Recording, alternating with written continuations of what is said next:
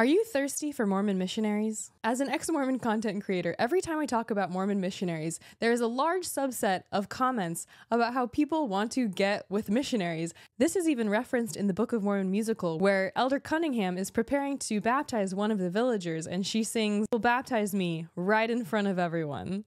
Unfortunately for you thirsty folks, Mormon missionaries are not allowed to date, and they're not even allowed to hug, which is why often when you see a picture of Mormon missionaries standing with someone of the opposite gender, you'll see a very clear gap separating them from temptation. I do think that this missionary fantasy is basically the Mormon version of Fleabag Season 2, and I do get it. And despite what you may assume, some people actually do successfully marry missionaries. I know of cases where missionaries return to the area where they served once they're off their mission and go find that convert, that girl, that guy who they taught, and they go and date them and marry them. So it's not unheard of.